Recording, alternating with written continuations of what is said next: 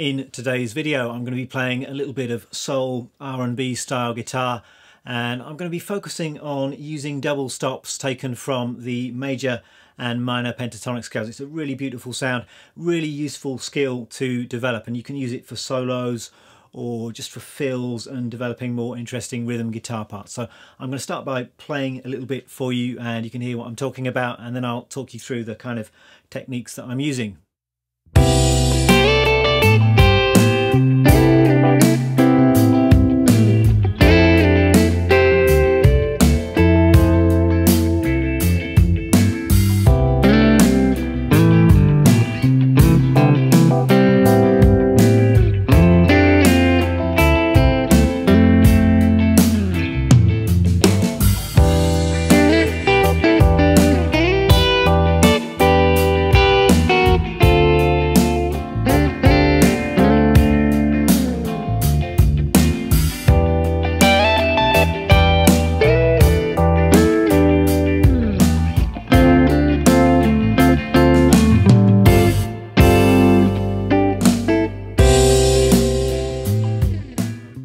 So that's the kind of thing, very tasteful, actually very simple to play, and it's all about coming up with a nice part that fits the song.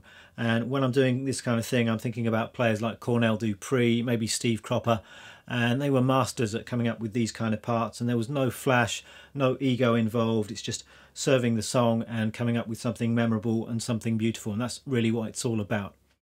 Okay, let's get straight down to business today. I'm going to try and keep this video reasonably concise.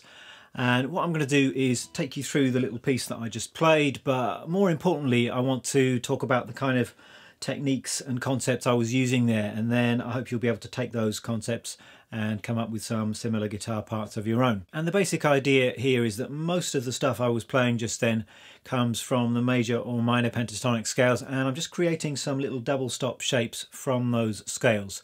So let me just show you how that works. Let's do this in the key of C major, and we've got this position of the C major pentatonic scale, so you might think about that as being the E form if you're familiar with the caged system. You've got your root note here, which is C, you've got C, D, E, G, A, and then you just repeat those notes in the next octave and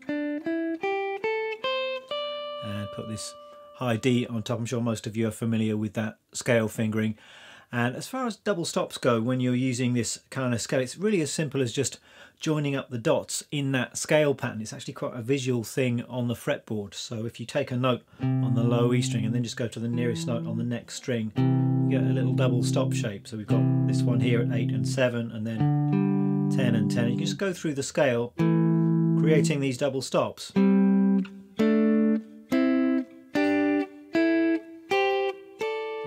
Series of double stop shapes, and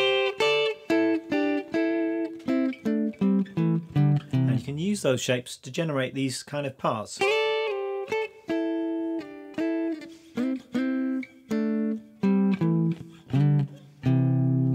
And I'm really thinking about these as just shapes and sounds, but in theoretical terms we're dealing with mostly fourths here, so perfect fourths. So for example, if you take these two notes here, we've got a G, G, A, B, C, G up to C is 4 notes in the major scale, so that's a perfect fourth. So we've got lots of perfect fourths here. Except this one here between the C and the E, that's actually a major third. So it's mostly fourths you find with these double stops, but there's one exception, which is this shape here. So a good thing to do would just be to go through your pentatonic scale shapes and find these double stops and play around with them. And if you are familiar with all of the positions of the minor pentatonic scale, that will be a really good thing to try. So for example, we just looked at this in the E form. You could go down here into the G form. It's exactly the same process, so double stops through that shape. There's the scale shape here of the double stops. And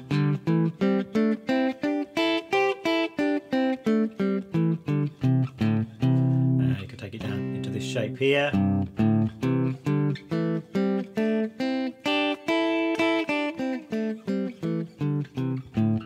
And so on into the other shapes. It really is as simple as that, really just joining up the dots in those shapes. And that kind of caged positional approach is a good place to start, I think. But very often with these kind of shapes, I find myself moving horizontally on the fretboard, and that these shapes really lend themselves to that kind of sliding around up and down pairs of strings. So that might be another thing to think about, and you can actually play these double stop pentatonic scales horizontally on the fretboard. So I mean, in particular on the top two strings or on the next two strings, these shapes are really effective. So you might take these shapes just on the top two strings, for example. So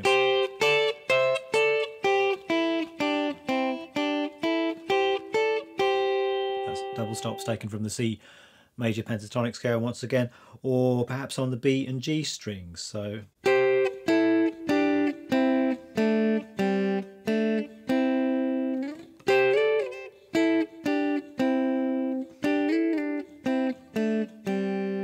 and of course, because the major pentatonic and the minor pentatonic share the same finger shapes, you can deploy all of this information in a minor key or a minor chord context as well. It works in exactly the same way. So for example, A minor pentatonic, if you're playing over an A minor chord or in the key of A minor, you can use exactly the same shapes. So the notes are going to have a different function, the intervals are going to be different in relation to the key that you're in and to the root of the chord that you're playing, but all of the same shapes will work. You can just think A minor but play the same shapes.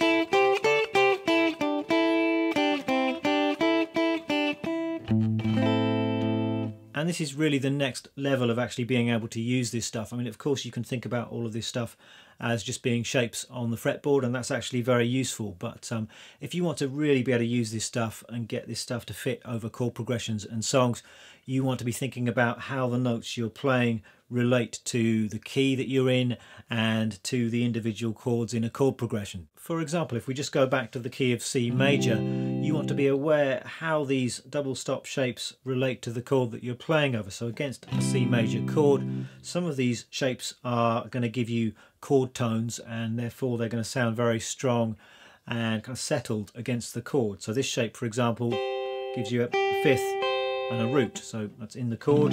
This shape, that's a root, and the third, that's in the chord. And then some of the other shapes might be a little bit more colourful. They're all going to sound good, but you've got to choose where you resolve your phrases to, and that's also about listening. That's obviously the most important thing when you're doing any of this, is just listening to what you're playing and deciding what you like and what works. And things are complicated slightly when you're playing over a chord progression, and there really you've got two main approaches. You can just stick to the key center, so if you're playing a song in the key of C major, as long as all of the chords are in the key of C major, you could in theory play the C major pentatonic over all of those chords and use these shapes over all of those chords, and that can sound really good. And then the other approach is to change your scale as the chords change. One cool thing about the pentatonic scales is you can follow the chords with the appropriate major or minor pentatonic scale, and all of those notes will still actually be in the key, but the notes you're playing are going to fit the chords a lot more closely. It's probably going to sound a little bit more melodic. So for example, if you've got a chord progression that goes I don't know, C to F and then maybe D minor, then over the C you could play C major pentatonic, over the F you could play F major pentatonic, over the D minor you could play D minor pentatonic, and you could play the double stops taken from those shapes, and then it's going to sound like you're playing the changes a little bit, and it's going to sound like what you're doing really fits and describes the chord progression. Let's move on to my little piece then, and I hope you'll start to see how some of this theoretical stuff can actually be used to create some interesting guitar parts. And I want to begin with the actual chords that I was playing over. It's really important that you are aware of the chord progression and you understand the chord progression you're playing over before you can start to craft these kind of parts. So I was in the key of C major and starting on the one chord, C major seventh chord. So I was throwing in some sevenths here, which gives you that kind of slightly jazzy soul sound. So I started off with 2 bars of C major 7,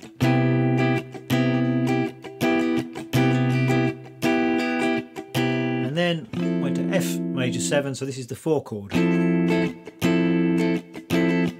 bars on that, and then that just repeated, another 2 bars on C major 7, another 2 bars on F major 7, and then I went minor, so it went to E minor 7, 2 bars on that. That's the 3 chord. So all of these chords are in the key of C major. So that's the 3 minor chord. Go going down 2 frets to a D minor 7 chord. This is the 2 chord in the key. And then I really just repeated that. So E minor 7 again.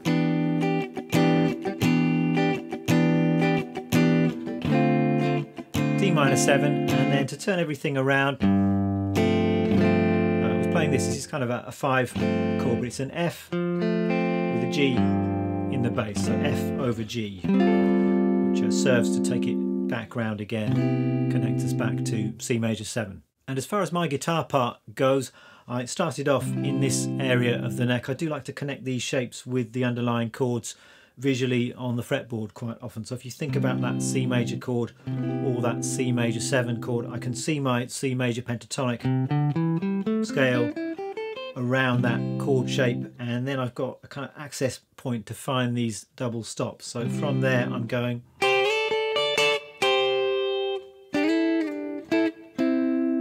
So that was my first phrase.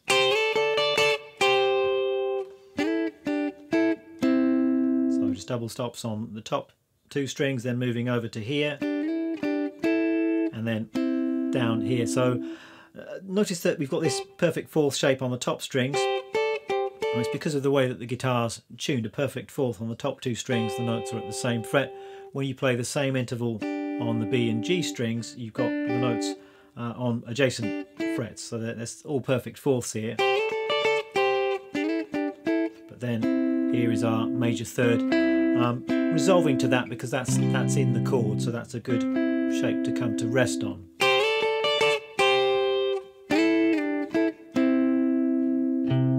Then the harmony changes to the F major 7, and I played this. In fact, I think I went. So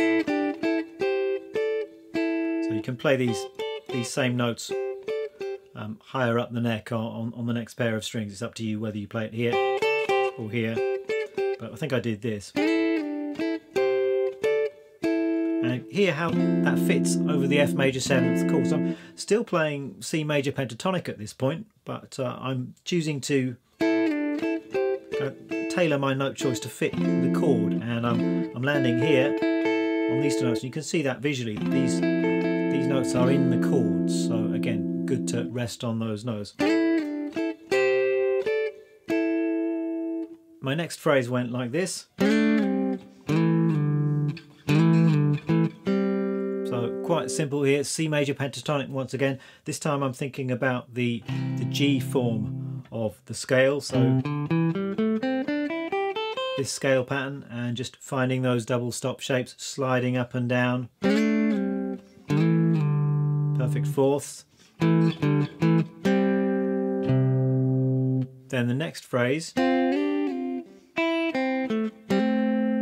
So I'm thinking about the chord I'm playing over, it's an F chord, and I'm coming out of this C form of the F chord. You can think F major pentatonic and double stops from that scale. Then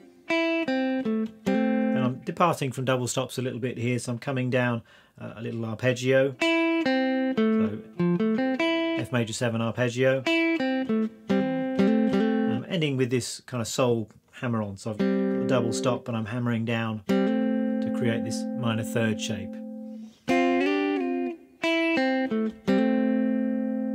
Then we're going minor, so we're going to an E minor 7. I'm thinking about E minor pentatonic here and just finding the double stops within that scale. So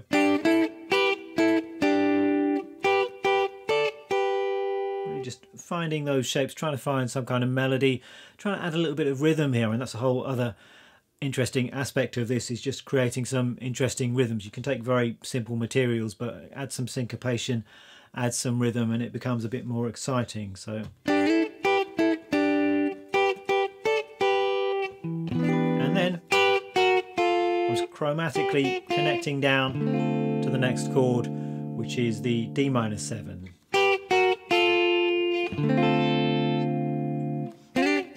And then more double stops here. So double stops from the D minor pentatonic scale that time. Then the next chord is E minor 7. Once again, I decided to take things a little bit higher up the fretboard. double stops from the E minor pentatonic scale up here. Got this little box shape here. And then coming down into this shape. And then the final lick on the D minor 7 chord. So just double stops from just pattern 1 D minor pentatonic. And then just falling into that F over G chord. And then to end, taking us back to C with some double stops on the B and G strings. So that's that. I think I'm just going to put all of that together for you at a reasonably slow tempo, just so you can see how all of this flows together. So we've got 1, 2, 3, 4, 1.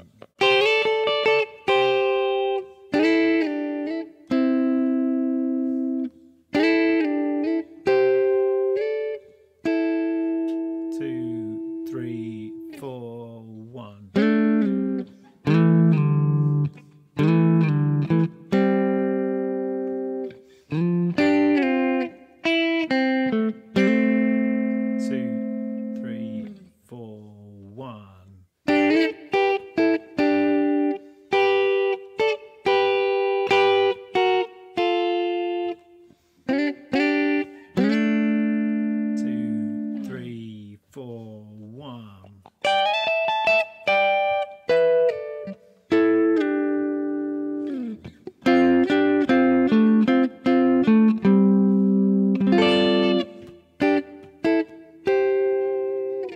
So there we are, and feel free to learn that note for note if you want to, or you can just mine it for ideas, steal some of those concepts and phrases, and then come up with something a bit more original of your own. Let me tell you about the gear that I'm using today, as people are always going to ask about that. The guitar is of course a Telecaster. This is a 52 reissue Telecaster from sometime in the 1990s. Volume and tone are on full. I'm using the middle position here, so bridge and neck pickups on at the same time. And as far as amplifier goes, I'm not using an amp at all today. I'm actually just going straight into my Kemper profiler just for convenience, but it does sound really good, I think. And the profile that I'm using is something called 67 Pro Verb, which I'm assuming is a simulation of a 1967 Fender Pro Reverb, which I think is some kind of lower wattage version of a Fender Twin, but it's certainly got that nice kind of bright Fender sound, which works well for this kind of soul style stuff. So that's all for today. Hope you found it interesting. As usual, if you want tab and my backing track, both of those things are going to be up on my Patreon page.